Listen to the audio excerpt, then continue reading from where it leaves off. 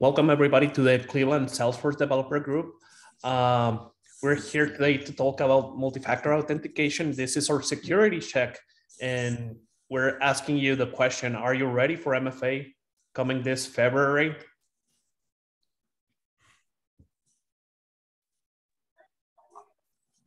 We have to answer straight away.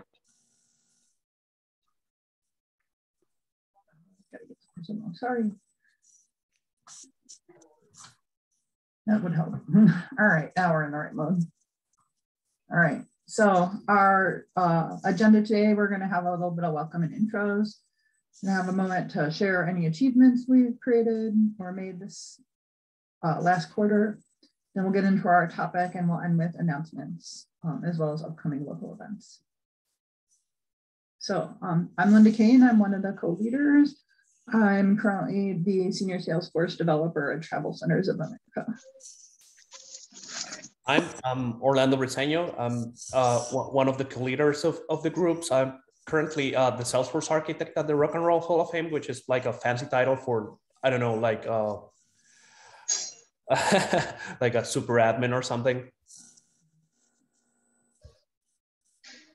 So we wanted to open up the floor, and you can put this in chat if you prefer and don't want to unmute, but if you've earned a certification in the last several months, started a new job, if you're new to the group, anything else you want to share, this is your chance to kind of add yourself. I'll share that I passed sharing invisibility in December, which also earned me my application architect certification. Yeah, that's awesome. That there's a Ruth Blushy waiting for you, Lynda. And I know, Laura, you also got the application architect certification recently, right? Yes. Sorry, I just came back to my computer. I had to take care of a kid. Oh, that's totally fine. If you're going to have meetings on Saturdays, the kids are around. Of course. Yeah, I got, in November, I got the security and visibility. They just changed the name of it too. The sharing and visibility architect certification, and that finished off application architect for me. And then in January, I did a super badge on January 1st, because I was like, I'm gonna, Lynda challenged me with the 100 days of trailhead or learning or whatever, and I'm like, well, I'm gonna start big then. Go super batch in January. Well, great start. Which super batch was that, Laura? The business administration one. Awesome. Anybody else with a new certification, a new super batch, or? Yeah, hi everyone. Yeah, so I also did the sharing and visibility architect certification 2 days back, and did a LWC super batch also last November. Oh, that's awesome. Yeah.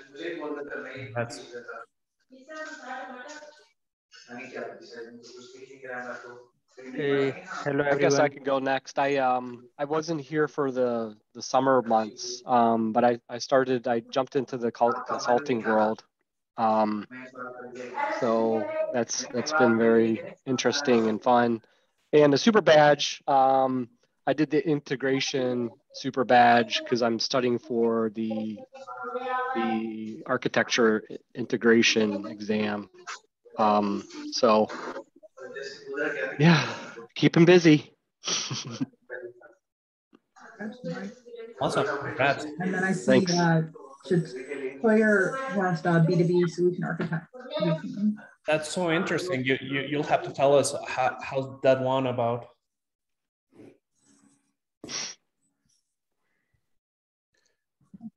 All right. So let's, congratulations to everyone who's passed certs, who started new jobs. We're going to get into our topic for the day. So in case you have been living under a rock or something. In 2021, in February, they announced that officially they were going to require MFA. They said beginning February 1st, for those who know, the release that's coming out, the winter release comes out early February, and that's pretty much when it's going to start. MFA is going to require supplying 2 or more pieces of evidence when logging in, primarily something you know, your username and password, and something you have, your authenticator app or security key. A lot of this is around threats to security systems being on a rise globally and also constantly evolving. MFA is one way to enhance that login security. This is being required on all Salesforce products. So Sales Cloud, Service Cloud, Experience Cloud, Marketing Cloud, Pardot, MuleSoft. You use it and it's from Salesforce, you're gonna have to do this. You can either offer MFA directly within the Salesforce products, or you can use SSO with your Salesforce products. But that, if you're using SSO with your Salesforce products, that SSO should provide some form of MFA as well.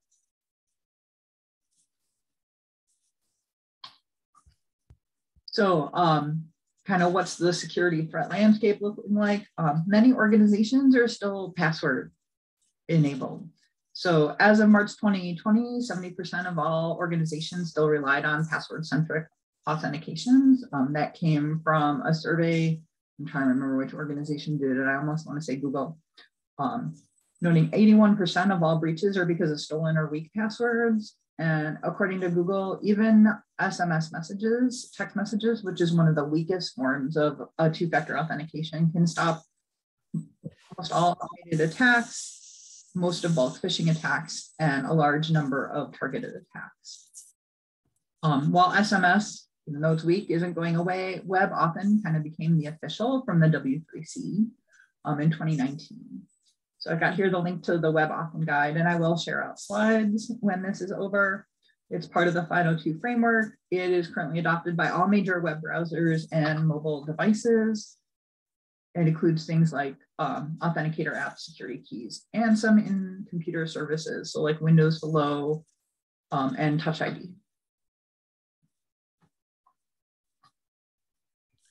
I kind of took the opportunity to share this geeky comic strip from XKCD. I don't know if you guys know it. Probably a lot of you do. So this one in particular, it's about entropy and how complicated, hard to remember for humans passwords like the first one, true value or ampersand tree with lower and uppercase and all that. Those are easy to crack for computers, but really hard for humans to remember. And on the contrary, like long, human readable, easy to remember phrases like correct horse, battery, staple, those are easily for humans to remember and hard for computers to crack. In a few more slides, Lynda's gonna share a link to check how hard a password is to break. You maybe for fun, you can try a few once and see how hard it will be for a computer to crack. In another note, in the organization I work on, we use 1Password for to store passwords, of course, and the master password to get in there, it actually, they recommend you to use a very long, different words, no signs and symbols for the master password. So that's it. That's why the comic made it to the slides. So really, how bad can passwords be? Well, according to NordPass, the 10 most common, aka worst, passwords of 2021 were mostly series of numbers. You will see from this list, but also included QWERTY and password. Also popularly used in passwords, people love to use their own names. Band names. So One Direction and Metallica were 2 of the most popular band names to include in passwords. Sport teams are popular. So Liverpool, obviously not an American sport team, but in the list I also saw the Suns, the Heat. Ferrari and Porsche are popular car brands that make it into 4 passwords. Dolphin is the #1 animal used in passwords. And another interesting side note, men like to use swear words in passwords, but women tend to use things like, I love you. So some basic password hygiene, longer is better. Typically right now, 12 is the character minimum that's recommended. I've actually heard 15 from my internal security where I work, but definitely using a mix. And often better is to use a password generator. So if you can, don't reuse or use the same password for multiple accounts. Change your passwords at least every 90 days. Regularly assess your password health. These 3 links are links to different tools that assess how strong the passwords are. I wouldn't say they're perfect, but they give you an idea. And the other recommendation is to use a password manager like LastPass, KeePass, Keeper, any of those that are listed to help you so that, you know, especially if you use a generator, it's kind of hard to remember those. So the MFA requirement, I know this comes up a lot. Which environments is it required in? Where do we have to do it? So production environments, definitely. Sandboxes are maybe, they recommend it. I don't know about your org. I know where I'm at. We have to do it if we have data in the sandbox. So any partial or full sandboxes, we have to have some form of MFA turned on. It is being required for B2C Commerce Cloud sandboxes. That's the only one where it is required for a sandbox outright. It is not required for Scratch orgs or Trailhead playgrounds. And developer orgs are not outright requiring it. So it's considered a maybe, but it's highly recommended, especially if that's the developer org where your credentials are linked to for Trailhead. Experience Cloud users are not required. So these are non-internal licenses to Salesforce. It'd be kind of tough for us to get everyone educated in the whole world who logs on to the various community sites that are out there. And then, is it required for Marketing Cloud? Yes, it is required for Marketing Cloud, Roger. Sorry, but it is. So MFA options, Salesforce Authenticator, obviously a TOTP, so an authenticator that provides a one-time code that constantly generates new ones like Microsoft Authenticator, Google Authenticator, Duo. There are several others out there in the market. Security key like YubiKey. There is built-in authenticators like Windows Hello and Touch ID for Salesforce. Those are currently in beta. And then, of course, SSO provided MFA. And just again, noting if your SSO doesn't use MFA, you are supposed to use the Salesforce provided. So some other things to know, users can have multiple MFA methods. However, if you're on platform, you only get one TOTP. So you can have Microsoft Authenticator and Salesforce Authenticator, but you cannot have both Microsoft Authenticator and Google Authenticator currently. If you're using SSO, enabling delegated authentication so that you can see the is single sign-on and enabled system permission and assign that to profiles or permission sets, prevent users from logging in with username and password. That particular permission cannot be given to these existing standard profiles. So you either have to do it through a permission set or use it on custom profiles. You can assign MFA to users via the profile or permission set. There is a system permission. It's multi-factor authentication for user interface logins. There are two that are similar. The other one's for APIs. If you're trying to use a security key, there is a known issue. So Google is updating to, of course, the latest and greatest version of authentication and APIs. And unfortunately, the Salesforce screens are still using a slightly older version. So right now, if you try, you get a message saying it's not going to work as of February. You can actually, according to the known issue, you can click the allow button, make sure then you click back into the Salesforce screen before you try to use your security key, and it may work. They are right now applying for an exception for Google and working on updating the APIs and the scripting behind it. So follow that known issue. if it's a problem for you. I can tell you right now, I'm on that known issue, waiting for it to get corrected for myself. All right. This is a suggestion, a pro tip, if you will, for you to easily manage all your users and their usage of MFA.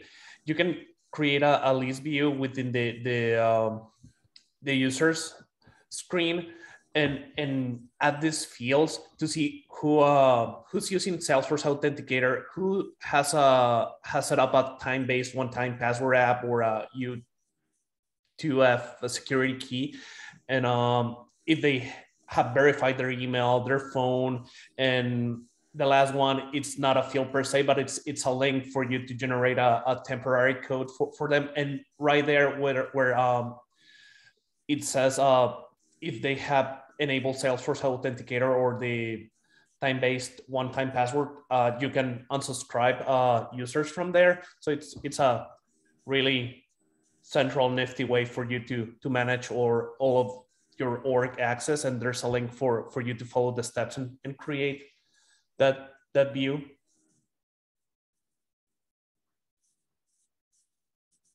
And this is another way to have a view of all the access that's going to your org. It's an app exchange package. I don't remember. I think it might be from Salesforce Labs, but it's a Salesforce package, and it's a dashboard with some widgets about where people are logging in from, what mechanism are they using, and so on. Lynda, if you please go to the next slide. This is these are some screenshots of the dashboards. At the time I took the screenshots, I was very early on the MFA path. So that gauge widget, it's on 0. It's like how many of your users are using MFA, but yeah, it tells you from which cities are they logging in, and if they're using passwords or if they are getting a challenge text message or email, that sort of thing. That's something else to consider for you to check how your users are accessing your org. And just included this one. I think this is going to be really helpful if you don't know where to start, or even if you do and want to prepare your users, tell them what's MFA and how to do it, and you want a starting point for you to send a communication. This MFA rollout pack, it's offered by Salesforce. It's in several languages. I included that screenshot of the included files for English, and there are slides. There's a spreadsheet with testing plans and things to do for you to be organized and plan your MFA rollout. I think it's really handy. So we thought we'd share our own adventures with MFA to give you some background on how we kind of approach this topic. So at the company I work for, we are on Sales Cloud and Marketing Cloud. So for Sales Cloud, for most users, they're doing SSO. We're actually doing Azure SSO, and it has MFA enabled.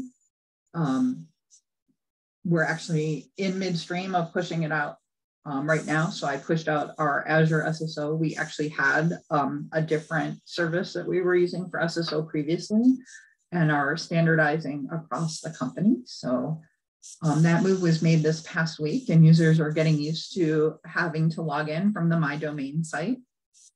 We're monitoring. We've sent them emails with kind of 1 or 2 page instruction sheets to help them get through that process of registering and making sure they're going to the right website for their login, so that they're not going to login.salesforce.com anymore. They're going to ourdomain.my.salesforce.com. So those instructions included things like how to update bookmarks easily, I can tell you the feedback so far has been positive. They like not having to type in their username and password all the time. SSO really handles that well.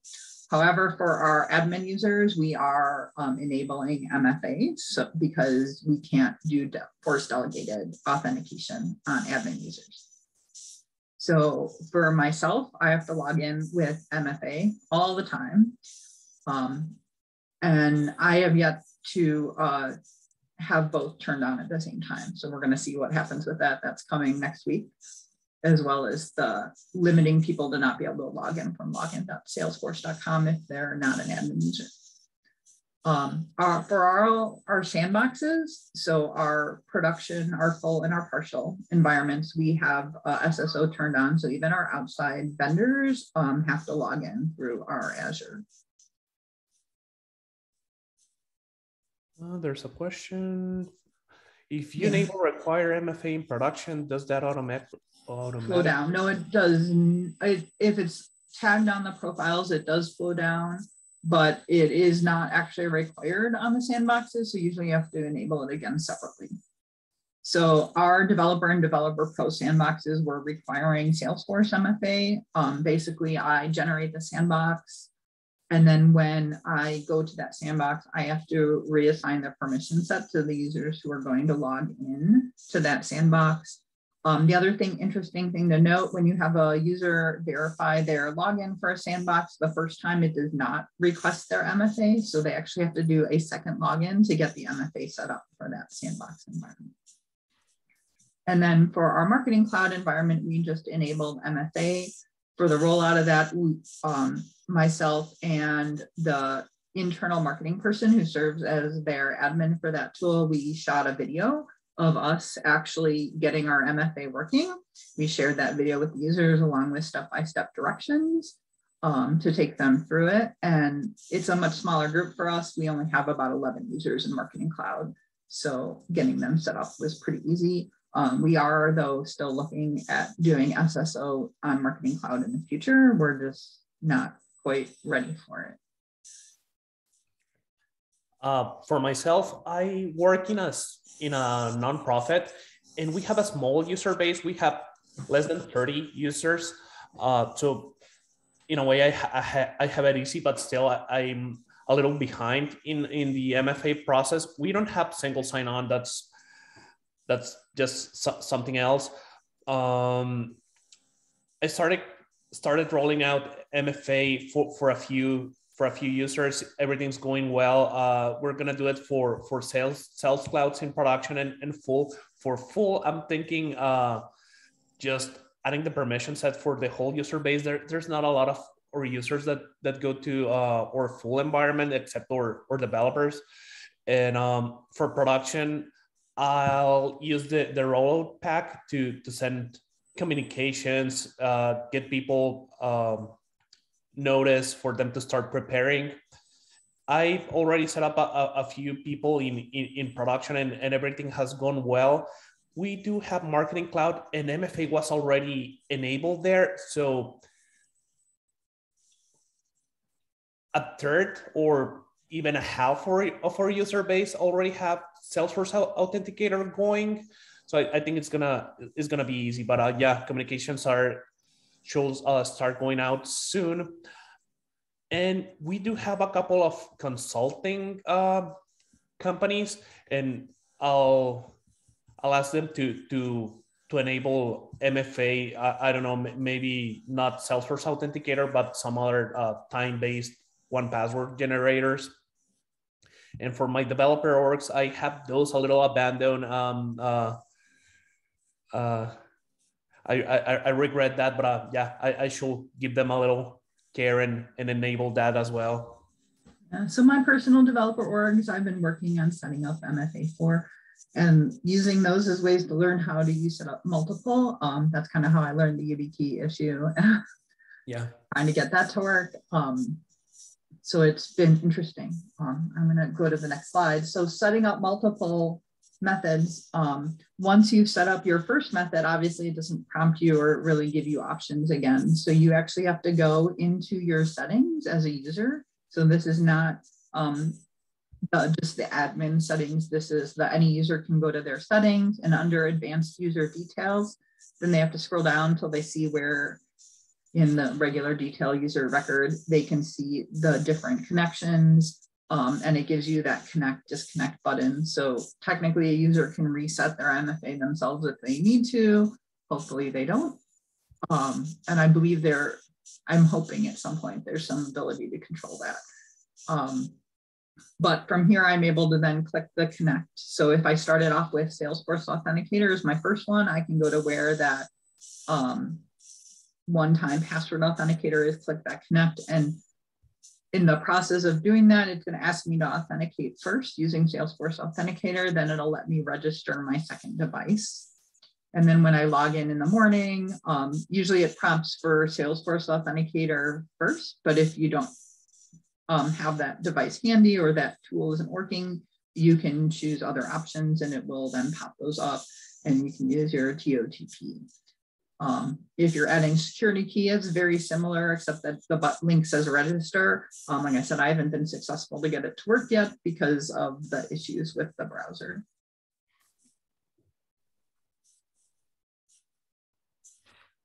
All right. In the vein of multi-factor authentication, we're going to talk about Lightning login. When I was reading about this in one of the resources, it said it's the best feature you've never heard of. And I'm not sure. I think I might have, but I'm not really sure. But it's a nifty feature. It allows you to have passwordless access to your org. So if you go to setup and then session settings, go to the Lightning login session and to enable it. And if you want, you can also check the other checkbox to only allow this for certain users that have that permission enabled either in their profile, or you can create a permission set with it. Can you go to the next slide, Lynda, please? So once you do that, very similar to how they enroll in MFA or the TOTP devices, you go to your own user settings, advanced user details, and towards the bottom, it's the Lightning login section where you can enroll. So you click that, and it's going to be very similar. It's going to either send you an email or a text message, depending on what you have registered. And you're going to enter that to identify yourself. And go to the next slide. And in your Salesforce Authenticator app, it's going to generate a two-word phrase. And you're going to enter that from your phone into your desktop. And that's going to be basically it for you to be enrolling Lightning login. And we can go next. Oh, I'm sorry. That was the last. We get to that.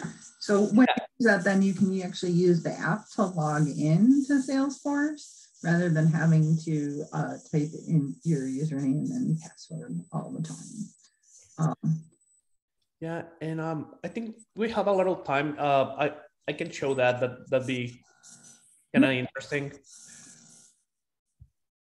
Let me find it. I'll share. I'll stop share there. If you want to take over sharing.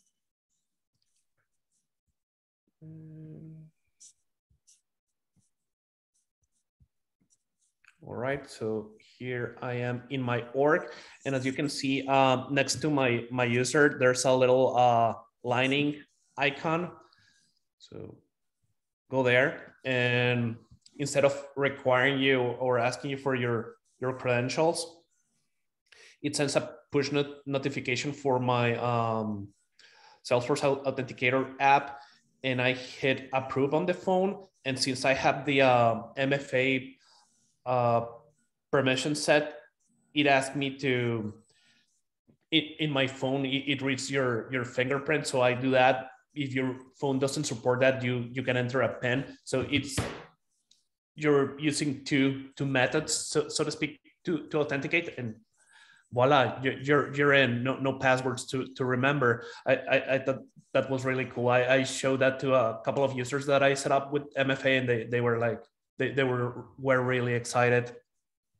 So that's basically it. I'm bummed that I cannot show the phone part, but Salesforce Authenticator doesn't allow you to screencast that. It's like, I guess since it deals with security. So, but yeah, try it out. It's pretty cool. That was it for Lightning login. I will go back to our slides. So you kind of saw a really quick preview of the next slide. So we created a quick little quiz. So it's a Google form that takes you through the quiz. And at the end, if you want to get swag, you can fill in the information to submit your name and address. Please make sure your address is complete if you want me to send you swag. And then submit it. It should say that you do not have to log into Google to use the form. Would have been helpful if I had tested it today. Well, thanks, Orlando, for putting it in the chat.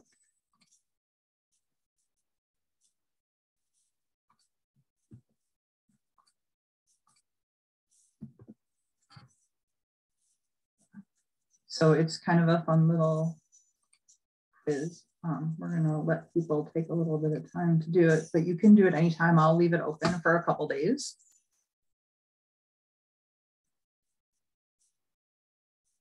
Any prizes for intentionally getting wrong answers. So not specifically for getting wrong answers, but if you sign up for swag, I'll still send you swag. I have stickers, I have some magnets, I have small things that I can easily mail. If you're local to Cleveland, who knows, maybe I might drop something bigger off. I feel like my swag closet is way too full because of the fact that we've been virtual.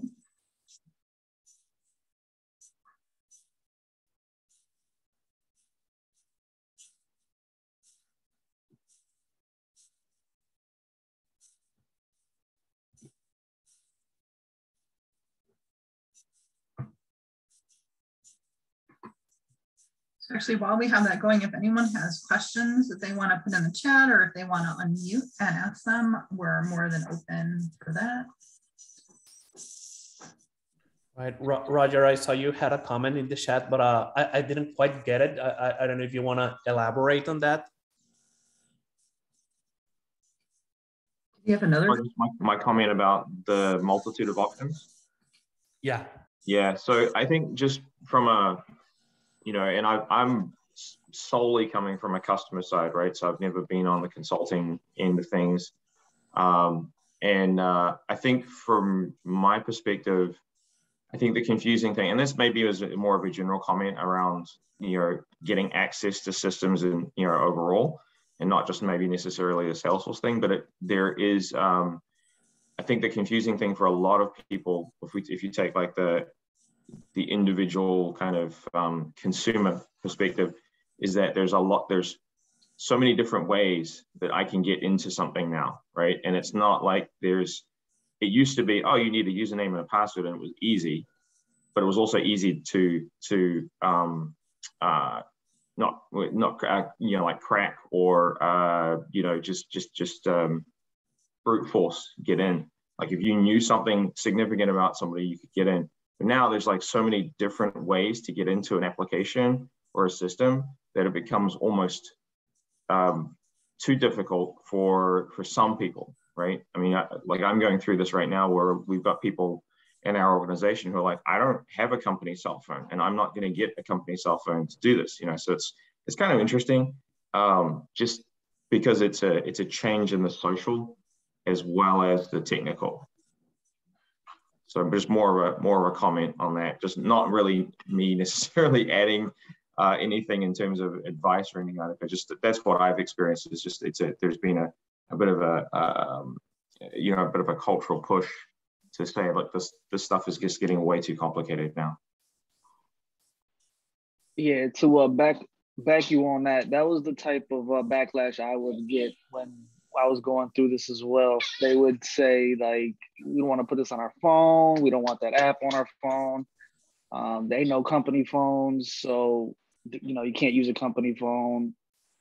It was just a mess like that. But I think once you kind of explain it to people in a way they understand, people they kind of succumb to it. They end up adopting it, and it gets easier. I think it's just really just the understanding and getting that communication across to your users in a way they understand.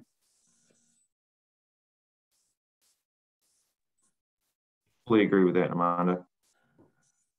And I think having the options, I mean, I realized that the built-in authenticators for computers, that's still in beta, and I will say it's kind of wonky at best yet. But as those get further developed and there are more tools out there that we can use and make available to our users, it's going to become a little simpler.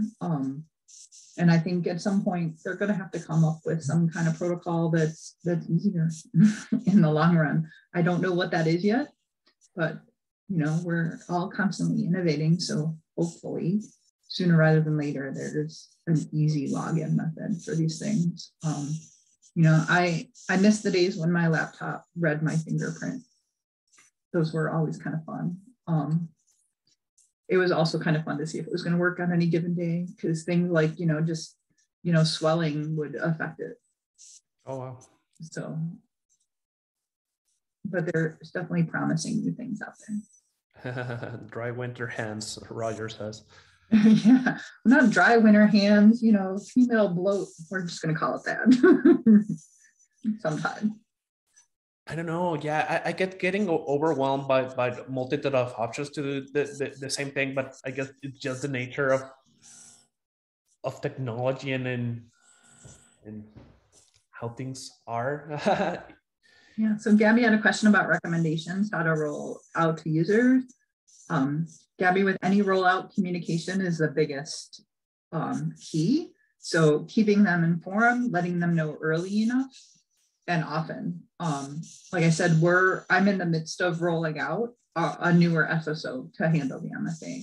And I've been emailing users. I started emailing them months ago, letting them know it was coming, even though I didn't have infrastructure support to pick a date yet. So that made it a little tougher.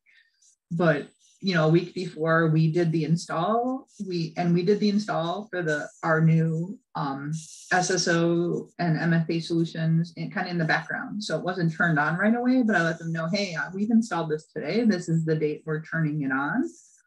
So easing into it helps as well. So doing smaller groups or doing it with plenty of warning, but with options. So my users can still log in today with their username and password that does not have MFA tied to it yet, but the SSO does. But I'm monitoring constantly. Are they using are they logging in from login.salesforce.com? Are they logging in from the My Domain page?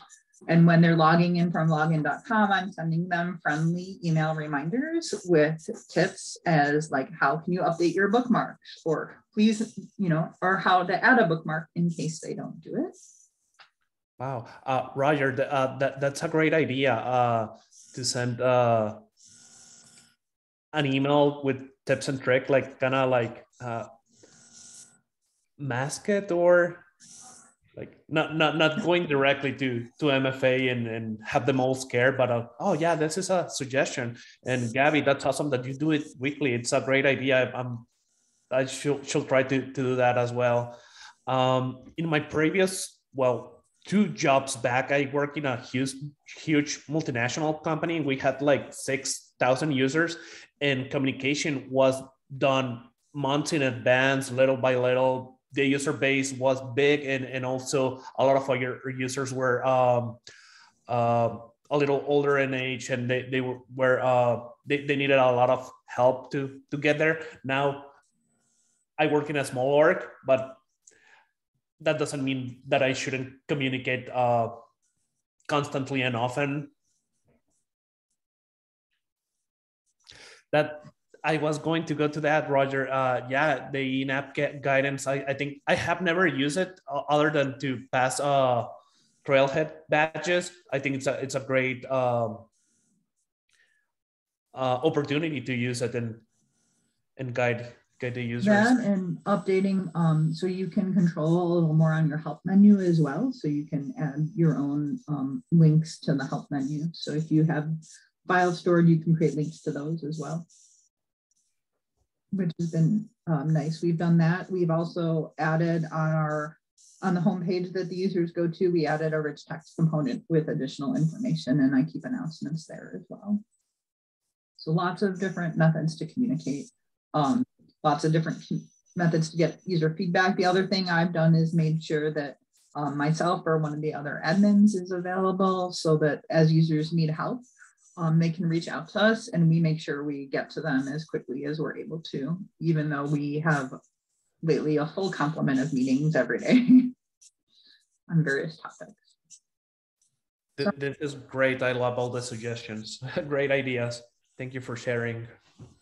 I just got one quick thing to add, if I could add it. I know it's kind of late, but if you're thinking about SSO, there is a little bit more like information you might want to dig up on if you're thinking take that route that wasn't covered in the slides, like making sure the Federation ID was in there, making sure you turn off the login to the login form if that's how you want to set it up. But yeah, we did it with our company. We're almost finished with the full-flown MFA, and with the SSO, it really makes things a lot easier. Does, and you have to coordinate often with other teams too. So remember, you may have to reach out to whoever does network administration or the tool administration you're using the SSO from and coordinate with them. I know for us, I have to reach out to them whenever there's new users, so we make sure that new user gets added to the group so that they'll be able to do the SSO. But it's not that bad. In making sure, there does involve a little more planning. And as always, you should test it beforehand. Obviously not in production. I'm not giving away answers to the quiz, so.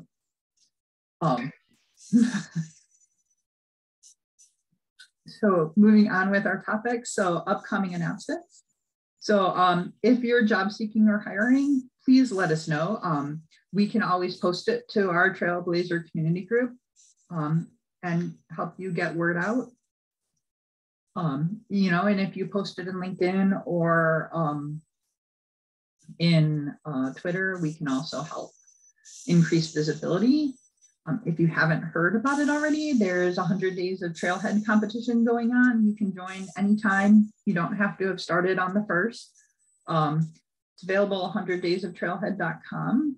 The two leaders of the WIT Devs group, Jessica and Rachel, run it every year. It's kind of a lot of fun. You'll see lots of Twitter posts about it, about people who are participating.